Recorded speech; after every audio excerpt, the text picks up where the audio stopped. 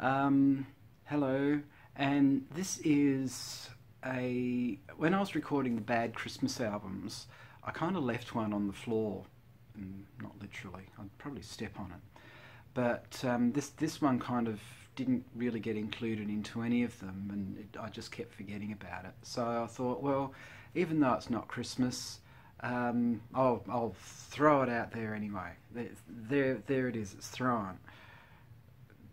Please catch it. No, I'd like. Please, I'd like that. All right, here it is.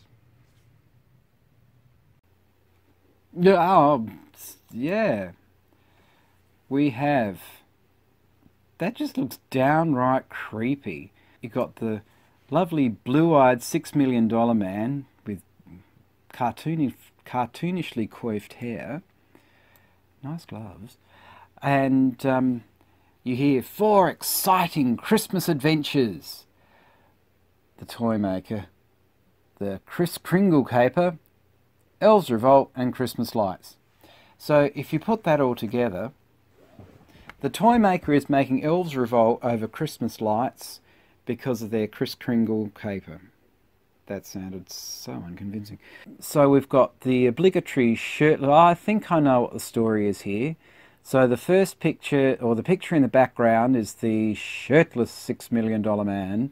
The second picture, he's getting on his red thing. And the third one is him glaring at us with those creepy blue eyes, looking nothing like Lee Majors. They've done such a good job. I'm surprised they don't have things like Metallic Santa, or Bionic Santa, with his robot reindeer. I'm surprised they didn't make a series out of that, or a Christmas special. You have Bionic Santa with his robot reindeer going through the sky, controlled like drones or something. So yes, that would be an interesting number, that's for sure. So yeah, $6 million. I keep reading it 6 billion. So yeah, $6 million man. He's got it going on there. I can just imagine those bionic sounds too. He'll be. What would he be doing? I can't see him fighting Santa. But then with these things, who knows? Any excuse for those bionic sounds. Yeah, thanks for that.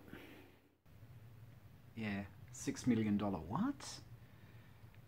Who knows what they were thinking with those Christmas albums. There seemed to be a fair few, as you saw when I did the thing over Christmas.